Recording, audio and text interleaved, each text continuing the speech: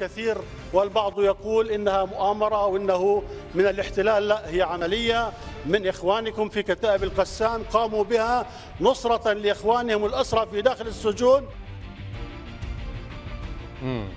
The Middle East is perhaps more delicate and dangerous than ever. There are numerous power blocs, rival ideologies at work, and there you saw now Hamas admitting, after so much denial, they kidnapped and murdered those 3 Israeli teens. Daniel Pipes, wonderful, always to have him on the show, joins us from Philadelphia.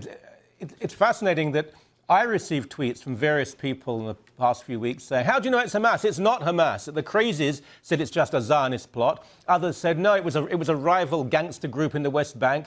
They've now admitted it, and I suppose they've boasted of it. They certainly have, yes. It's part of their campaign to inflict pain on Israelis.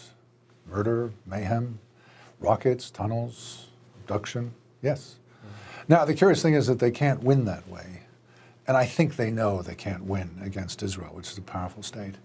But they can provoke the Israelis to attack them and thereby get favorable publicity. How many newspaper and television accounts focus only on the deaths in Gaza and not in Israel? Today, there was an Israeli 4-year-old who was killed by a rocket. We don't generally hear about that. That's the Hamas strategic doctrine. It's a very strange one, and it goes against millennia of warfare to provoke a stronger enemy to hit you and hurt you. But that is what Hamas is doing, and with some success. Yeah. It's actually quite reminiscent of a certain type of Marxist ideology from the 60s and 70s. You provoke a state into becoming oppressive. You commit acts of terror until the state is in itself oppressive towards you, and then you can claim that you're a victim. Yeah. The British government has suggested that it will cut off any further arms shipments to Israel if there's a resumption of war. Well, Hamas resumes war, and Israel pays the price, or might pay the price. It's a very strange situation, but I think overall it's not working that well for Hamas. It hasn't got the backing of most of the Middle Eastern states, the heavyweights like Saudi Arabia and Egypt and Jordan. It's not doing very well. There's a lot of anger at Hamas for being aligned with Iran, which is seen by many in the Middle East now as the revisionist and threatening power. Not Israel, Iran. This is something new.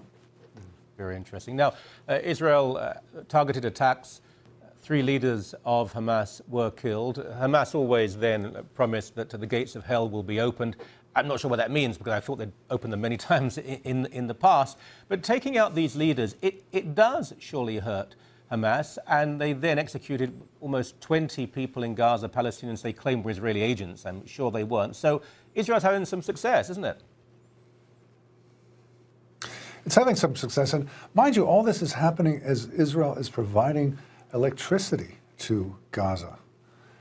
Gaza would go dark without the Israelis continuing to provide electricity. I don't know why the Israelis are doing it. It's certainly not a requirement of international law, and yet the Israelis are doing it. So they have this trump card in their hand that they could use at any time. For reasons I can't explain to you, they've chosen so far not to use it. But this would really put pressure in a nonviolent way on Hamas, on Gazans in general, to come to terms, to stop sending rockets. Sent over 100 rockets in the last couple of days. This would be, I think, a powerful incentive. But then Israelis haven't used it yet. Those men, by the way, who were executed by Hamas in Gaza, do we know much about them? And I assume they're not working for Israel. I assume there's some form of dissidence within the Palestinian community.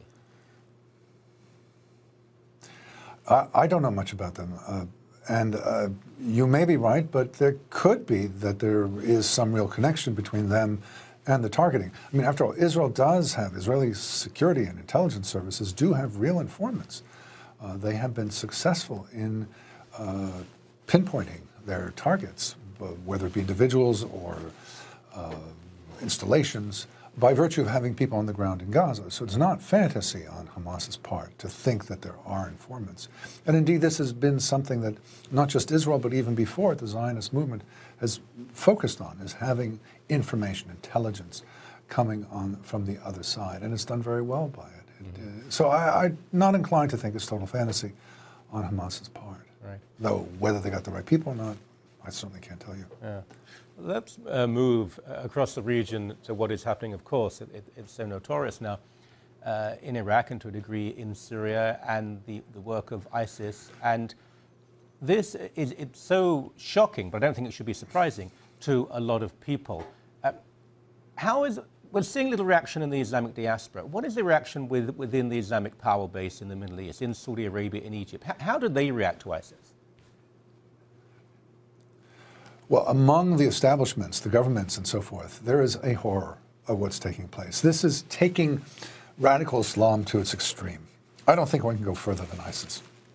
And ISIS is a kind of nightmare of Sunni Islam. Al-Qaeda is even moderate by the standards of ISIS. And so the Saudis, who only a decade ago seemed like the worst, extreme kind of Islamists, are rather looking tame these days. Qatar is worse. So what we're getting is division after division of more and more extreme forms of Sunni Islam. And ISIS is the ultimate. Now, the striking thing about ISIS is it has no allies. Yes, it had Turkish and Qatari support in the past, but they weren't supporting a universal caliphate. They were supporting it against the regime of Bashar al-Assad in Syria. Now it doesn't have allies. It is surrounded by enemies. And therefore, it is my prediction that it's not going to last very long. It just has too many enemies. On the other hand, the idea of the caliphate, which ISIS resurrected just in June, just a couple months ago, is, I think, a powerful one and one that's going to live on. So while this particular Islamic State, so-called, is going to be gone before long, the notion of the caliphate, the ideal of a caliphate, the excitement about a caliphate is going to live on. We're going to see many, many caliphates, I think, whether it be extremists like Boko Haram in Nigeria, or governments like the Saudi government, or the Iranian government, or even the Turkish government. I can see caliphates sprouting up all over the place. And this is not a good thing. This is a very bad development. A caliphate implies universal jurisdiction, a state that rules the globe. Not something that we really want to have today, but thanks to ISIS, we do have it. Just very briefly, we haven't heard too much about Assad until quite recently. I would think Syria now has to be a smaller state than it was, but is he relatively secure at this point? Yeah, Syria has divided into three parts. The Kurds off in the northeast, wanting to be left alone, and the rest of the country divided in two, between the Assad government in the middle and the Sunni rebels on either side of it, to make it simple.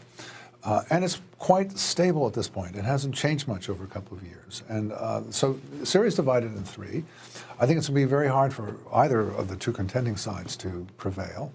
And from my point of view, that's okay. I don't want to see ISIS rule, and I don't want to see Assad, or dominate, victorious.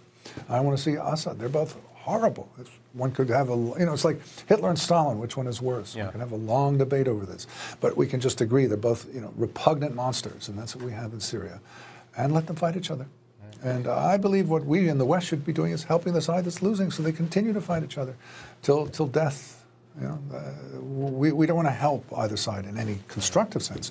We want to help them continue the fight so they battle each other. As we're out of time, I wish we had more, but as always, it's a great pleasure. Thank you so very much indeed. Thank you. Always a pleasure.